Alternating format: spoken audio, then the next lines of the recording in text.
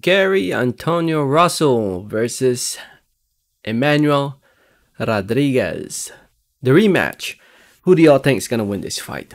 Before I get more into the video, I just want to say thank you so much for watching. Please subscribe for more boxing and please hit that like button. It helps out the video. It helps out the channel. I'd really appreciate it. So this fight between Russell and Rodriguez, second time around.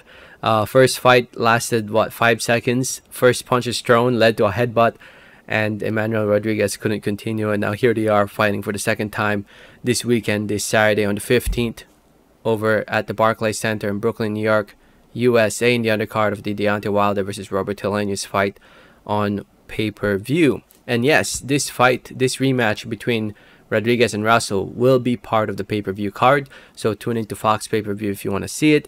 I believe it will be the opener actually for this pay-per-view event, so tune in right away when the event starts at 9 p.m. Eastern time.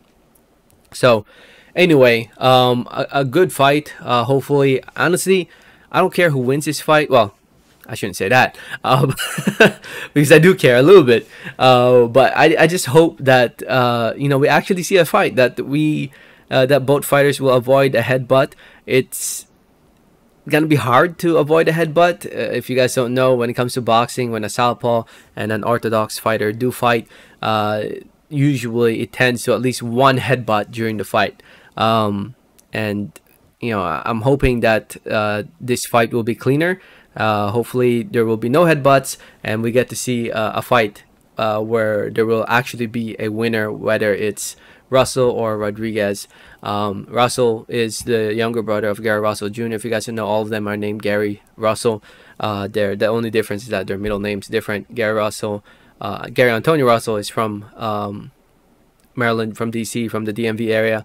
19-0, 12 wins, coming by way of knockout TKO. Coming off a win against Alexander Santiago, which is only one fight since the first fight back in August of last year.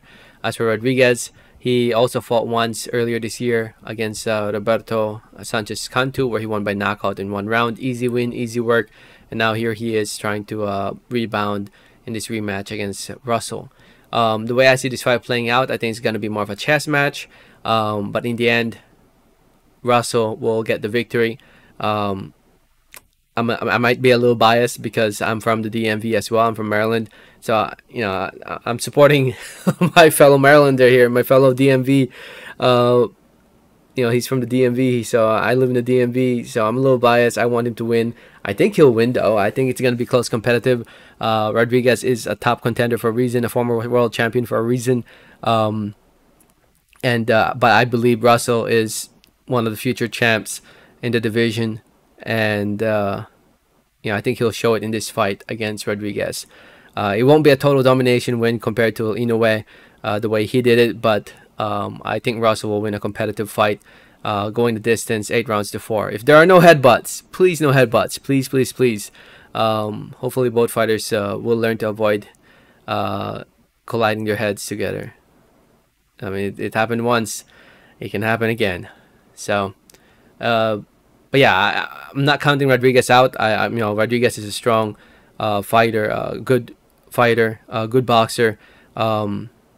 His 2 losses only came to the likes of Inoue and Gabalio, and that Gabalio fight, he clearly won that fight. So he only lost to Inoue pretty much. But the thing is that he hasn't really been that active as well. I mean, same goes for Russell. I mean, Russell hasn't fought so far this year. But Rodriguez, I don't know, maybe it's a bias talking in me. Maybe that's what it is, right? Who knows? It's gonna be a competitive fight, honestly. Like I said earlier, hopefully we just see a fight. That's the main thing, and both fighters come out of this fight healthy. But I think Russell will be victorious. Let me know your thoughts. Thanks for listening and watching, and like always, have a great day. Alright, thanks.